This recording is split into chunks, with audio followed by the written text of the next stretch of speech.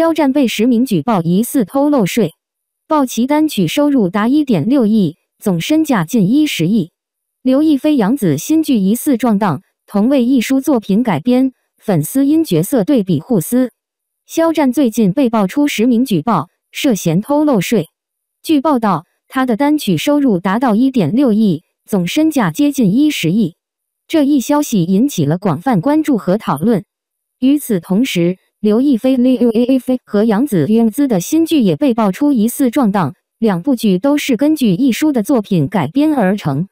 这引发了粉丝之间的激烈讨论，因为他们对两位演员在剧中角色的对比产生了兴趣，并展开了激烈的争论。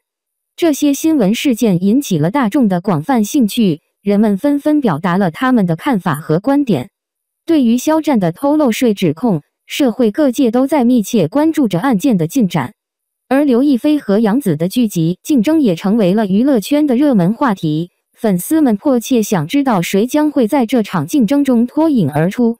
肖战被指控存在涉嫌逃税问题，曝光他的单曲销售额高达 1.6 亿，总身价接近10亿。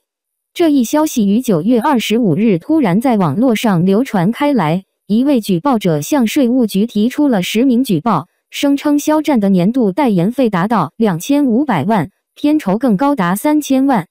此外，举报信还指出，肖战于2020年发布了一首单曲《光点》，目前销售额已经达到 1.6 亿，但肖战的公司从未公布过有关这部分收入的财务信息。然而，举报者没有提供确凿的证据，这使人们对其意图产生怀疑。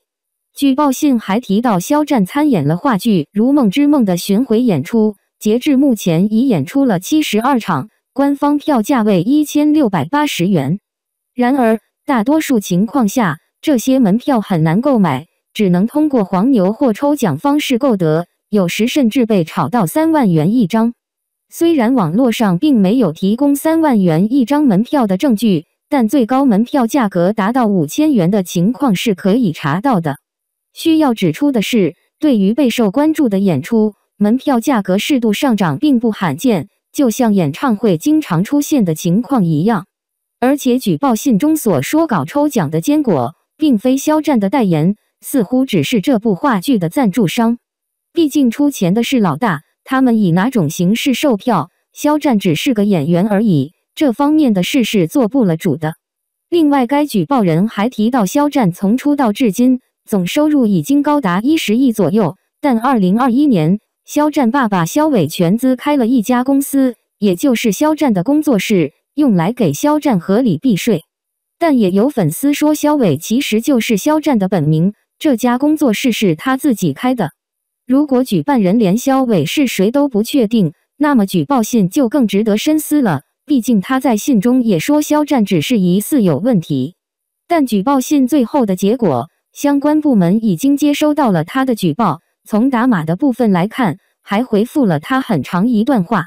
不知道接下来会不会对肖战的财务状况进行调查，但粉丝也不需要担心，肖战自从出道后一直都很敬业守规矩，虽然前2年遭遇了低谷，但后面发展得很平稳，最近还有剧在央视播出，想必他肯定问心无愧，如果真的被调查，反而更能还他清白。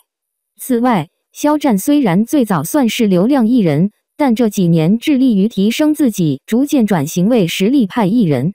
同时，肖战还不忘正面引导粉丝，此前还带领粉丝为兰州农民伯伯滞销的百合出力，一举将60吨百合购买一空。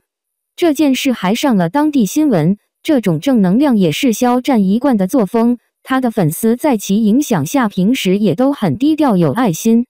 最近娱乐圈频频出现因为税务问题被曝光的明星，因此整个娱乐圈都呈现一种紧张的氛围，但只要自己不做亏心事，没有违法违规行为，也不用担心所谓的举报。目前肖战方面并没有做出回应，外界也不用妄下结论，还是等待最终的调查结果。免责声明：文章为林大师娱乐团队原创，禁止抄袭转载图片，来自网络侵权，请联系删除。更多娱乐资讯尽在林大师。刘亦菲杨紫新剧疑似撞档，同为艺术作品改编，粉丝因角色对比互撕。杨紫的承欢记即将杀青，不少粉丝都翘首以待。这部剧是根据一书的小说改编，有原著加持，不少粉丝都觉得后续上映效果肯定差不了。而恰巧的是，一书小说的另一部改编剧，刘亦菲主演的《玫瑰故事》也即将进入后期制作，两部剧可能后续要撞档期了。主演还都是话题大户，因此丝毫不意外的，两家粉丝开撕了。这次开撕有一部分原因是因为营销号对比挑起来的，还对目前的制作班底和后续的播出情况都进行了分析。再加上这两位粉丝都不是什么省油的灯，就算这次没开撕，后续也免不了。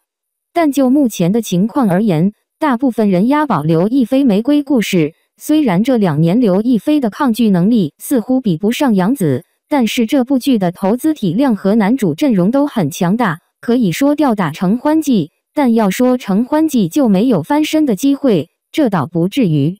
虽然玫瑰故事投资大，但这个原著很有问题。简单而言，就是讲述一个单身母亲勇敢追爱的故事。这种人设放在10几年前还比较吃香，现在就容易挨骂了。反倒是杨紫在承欢记中的事业女性更符合当下的市场，毕竟大家生活都那么苦了，看剧就看一个爽，也符合线下观众对新时代女性的想象。